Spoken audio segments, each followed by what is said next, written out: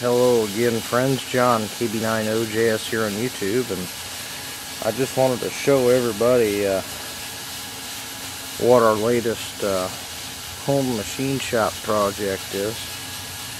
This is an open stub dual band J-pole antenna. Arrow antenna came up with this idea, and this is pretty much their version of the OSJ 146, 446 open stub J-pole. It's all aluminum, all 60, 61 throughout, with the exception of stainless fasteners,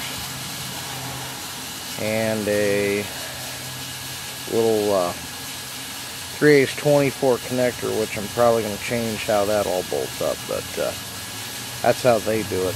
I'm going to make my own design change on that, and that's a pretty stout little setup here.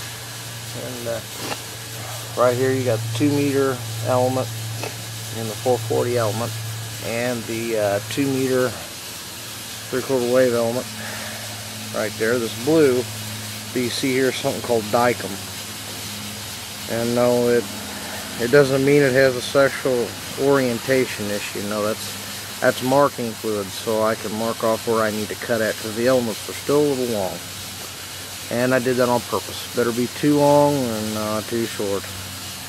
This is a pretty hefty antenna right here. See, the way it works is on 2 meters, this works with this. On 440, this works with this right here. Now, with this 1/2-inch tubing, I had to make some math adjustments for the positioning of the elements to have proper element spacing, because Arrow sells theirs with 3/8 inch tubing, or 60-61 rod rather. This is 1/2 inch, so there's an 1/8 inch difference. It's an 1/8 inch bigger. But so there it is, and I'll pick this thing up. This thing is extremely heavy, and you can see we got stainless steel 1/2-20 lock nuts on here, and so you can see the markings 60-61 on there. Actually, that says 60-64. Huh.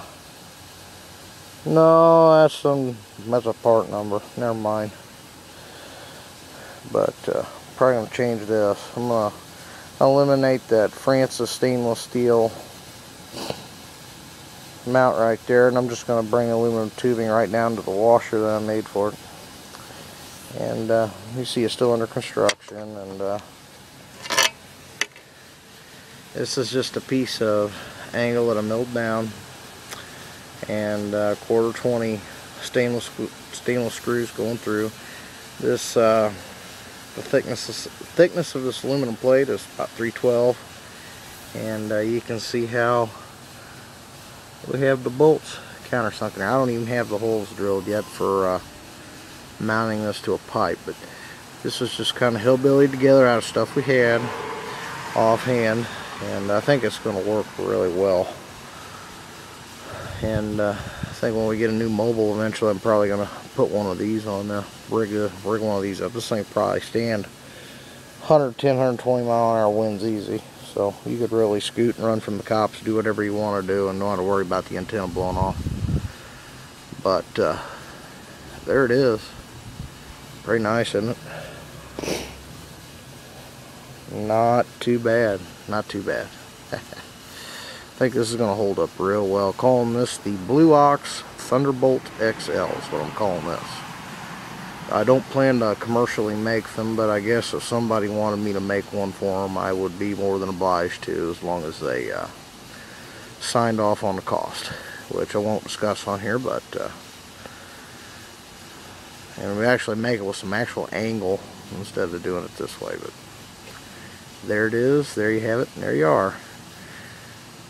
Dual band open stub J-pole, like the one you get from Arrow antenna, only a little bit more stout. Hey, 73s, and have a good one. Thanks for watching. This is John, the Machinist, KB9 OJS, here on YouTube.